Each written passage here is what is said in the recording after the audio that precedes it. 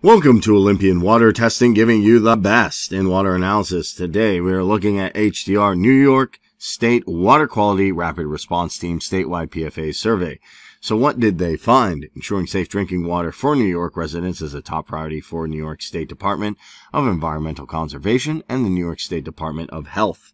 To support the New York State Water Quality Rapid Response Team PFA survey, they worked with the New York City Department of Environmental Conservation on a sampling project to investigate potential sources of PFAS, the contamination that may have impacted residents' drinking water supplies, and see what they found. So what did they do? The team sampled drinking water wells across New York State at residences and businesses identified by the Department of Environmental Conservation and the Department of Health. Now, they did this based on proximity to approximately 45 potential sources facilities with an operating history indicating potential PFAS use. So they did some research, found the sites, saw what was going on, and then took their time to see how they could assess it. The team also sampled groundwater, monitoring wells associated with potential PFAS source facilities, including airports, fire training centers, bulk storage facilities, and manufacturing facilities.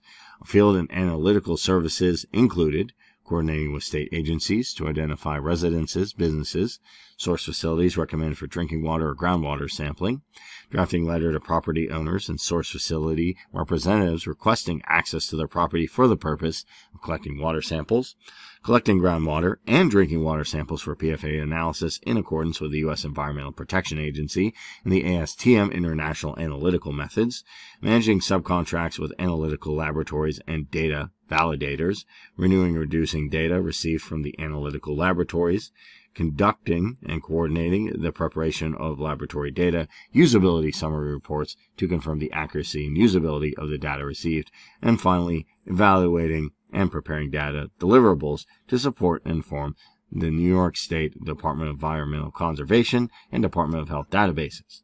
And throughout this process, the team sampled over 140 drinking water wells and groundwater wells. Based on the sampling results, the Department of Environmental Conservation is providing alternative water drinking sources and or point of entry treatment systems where warranted to ensure the safety of drinking water to affected residents. So this is good that they assembled a team. They took time to analyze the situation, and they took time to really take a look at groundwater, what's going on with it, and making sure that everything's safe.